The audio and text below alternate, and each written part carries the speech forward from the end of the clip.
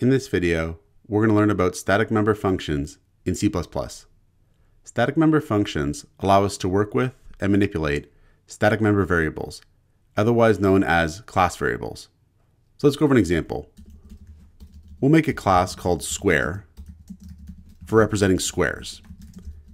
And our square class is going to have a private instance variable, side length, for the side length of the square. We'll make a constructor to set this. We'll say square int length,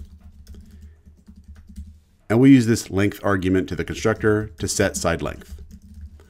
And we'll also make an area function. So we'll say int area, and this function will return side length times side length to compute the area of the square. And then we'll make a square object instance where the square object has a side length of 5, and we'll output the area of that square. So we'll say square1 area colon, output square1 dot area, and we'll end line, and we'll get a square area of 25 in that case, because 5 times 5 is 25. So far this is a pretty regular class. What we'd like to see though is how a static member function works. So for that, we're going to first need a static member variable. So here we'll say static int total squares. So this here is a static member variable, which is a variable for the class. That's why it's sometimes called a class variable. There's going to be one total squares variable for all the objects of this class to share. And the variable is really associated with the class. So the static keyword does that. Now we can initialize this variable down here by saying int square colon colon total squares is equal to 0. And we're going to use this static member variable to keep track of how many square objects actually exist. So in our constructor here, whenever we make a new square object, we're going to increment total squares by 1. Now right now, because this is a private static member variable, we can't actually access this variable outside the class. So in the main function here, I couldn't say something like cout total squares and then try to output square colon colon total squares. We can initialize it outside the class, but that's it. This here won't work. If I try to run this, we'll get an error that we're trying to access a private member. So what we're going to have to do in this case is create a static member function that will allow us to access and return this value. So here we'll say static int get total. So the static keyword means this is a static member function, which means this function is really associated with the class and not any particular object instance, just like a static member variable. And what this function will do is just return total squares. So we can call this getTotal function in a similar manner to how we access the static member variables of a class.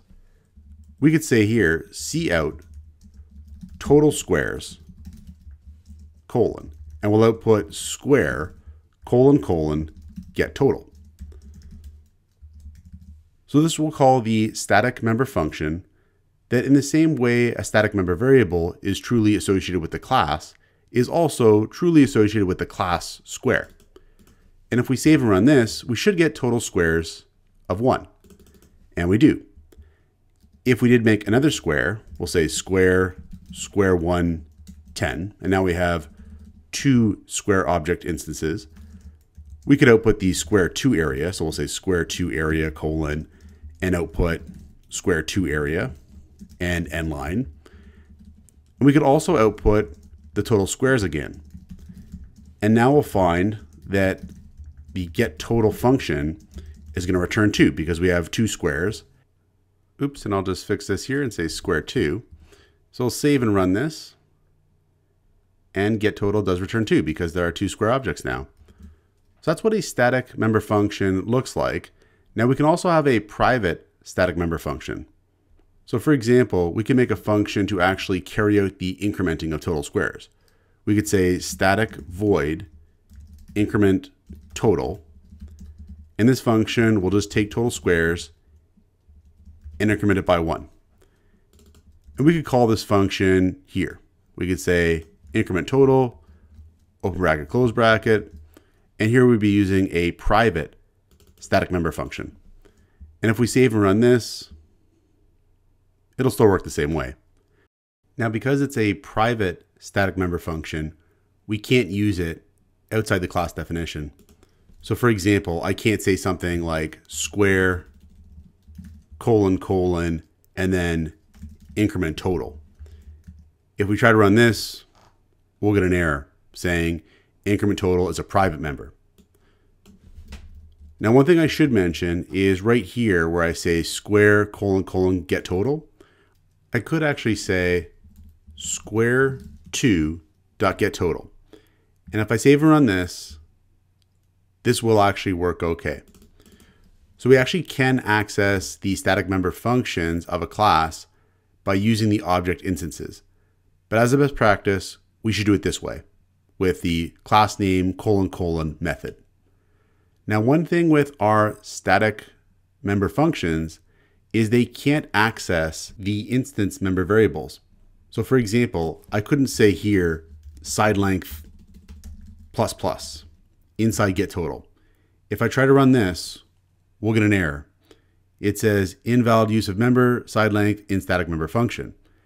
And if you think about it, it doesn't really make any sense because this get total function, as with every static member function, is really associated with the class. So we can't access an instance variable, which is associated with a specific object instance. The other thing we can't do inside a static member function is use the this keyword. So for example, in this member function here, I could say cout side length, and we'll say this arrow side length, and then end line. So the this keyword is a pointer to the object instance for which this member function is currently running. And we can use it to access member variables and other things of that object instance. Now, we can't do this inside a static member function.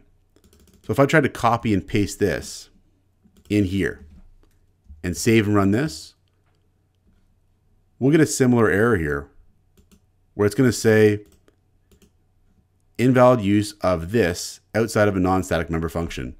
So again, the issue is we have a static member function here and we're doing something that really depends on having a particular object instance. But again, the getTotal function is really associated with the class and not a specific object instance for which it could access instance variables. So this is the basics of static member functions in C++. Check out portfoliocourses.com, where we'll help you build a portfolio that will impress employers.